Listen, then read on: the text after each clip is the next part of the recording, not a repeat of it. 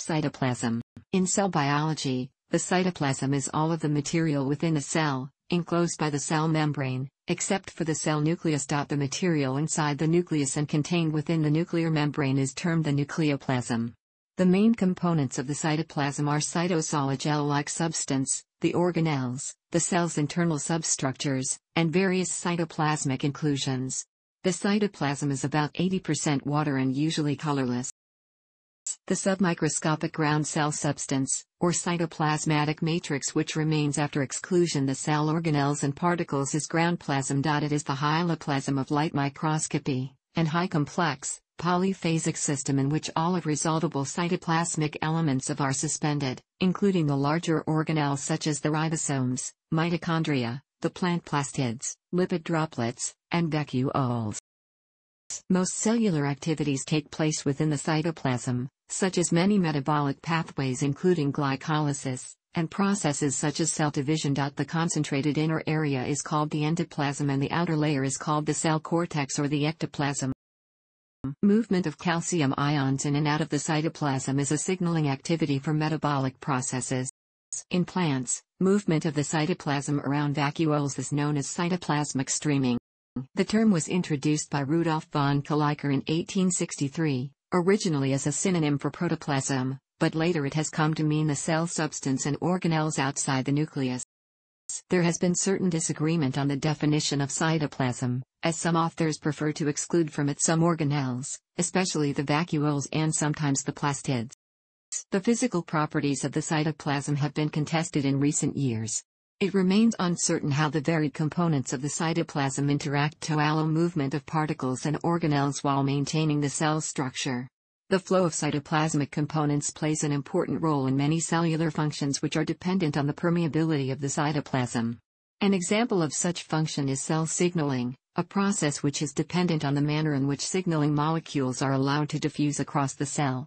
While small signaling molecules like calcium ions are able to diffuse with ease, larger molecules and subcellular structures often require aid in moving through the cytoplasm.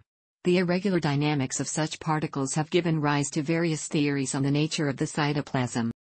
There has long been evidence that the cytoplasm behaves like a solid gel.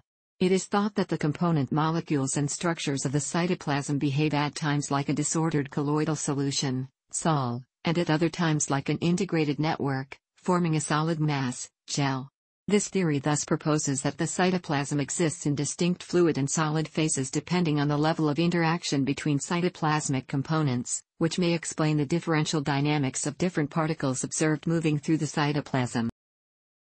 Recently it has been proposed that the cytoplasm behaves like a glass-forming liquid approaching the glass transition. In this theory, the greater the concentration of cytoplasmic components, the less the cytoplasm behaves like a liquid and the more it behaves as a solid glass, freezing larger cytoplasmic components in place. It is thought that the cell's metabolic activity is able to fluidize the cytoplasm to allow the movement of such larger cytoplasmic components.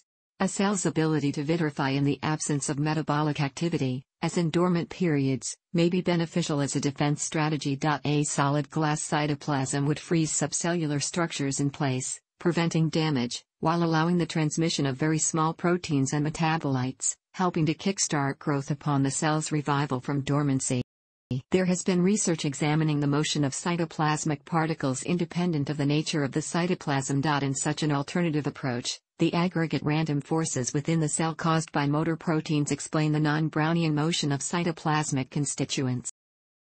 The three major elements of the cytoplasm are the cytosol, organelles and inclusions.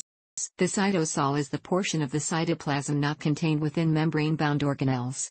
Cytosol makes up about 70% of the cell volume and is a complex mixture of cytoskeleton filaments, dissolved molecules, and water. The cytosol's filaments include the protein filaments such as actin filaments and microtubules that make up the cytoskeleton, as well as soluble proteins and small structures such as ribosomes, proteasomes, and the mysterious vault complexes. The inner, granular and more fluid portion of the cytoplasm is referred to as endoplasm. Due to this network of fibers and high concentrations of dissolved macromolecules, such as proteins, an effect called macromolecular crowding occurs and the cytosol does not act as an ideal solution. This crowding effect alters how the components of the cytosol interact with each other. Organelles, literally little organs, are usually membrane-bound structures inside the cell that have specific functions. Some major organelles that are suspended in the cytosol are the mitochondria, the endoplasmic reticulum, the Golgi apparatus, vacuoles, lysosomes, and in plant cells, chloroplasts. The inclusions are small particles of insoluble substances suspended in the cytosol. A huge range of inclusions exist in different cell types, and range from crystals of calcium oxalate or silicon dioxide in plants, to granules of energy storage materials such as starch, glycogen, or polyhydroxybutyrate. A particularly widespread example are lipid droplets, which are spherical droplets composed of lipids and proteins that are used in both prokaryotes and eukaryotes as a way of storing lipids such as fatty acids and sterols. Lipid droplets make up much of the volume of adipocytes, which are specialized lipid storage cells, but they are also found in a range of other cell types. The cytoplasm, mitochondria and most organelles are contributions to the cell from the maternal gamete.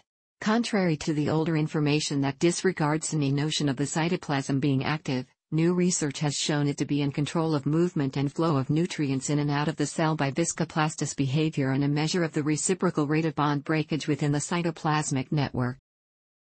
The material properties of the cytoplasm remain an ongoing investigation. Recent measurements using force spectrum microscopy reveal that the cytoplasm can be likened to an elastic solid, rather than a viscoelastic fluid. Thanks for watching. Don't forget to like the video and don't forget to subscribe.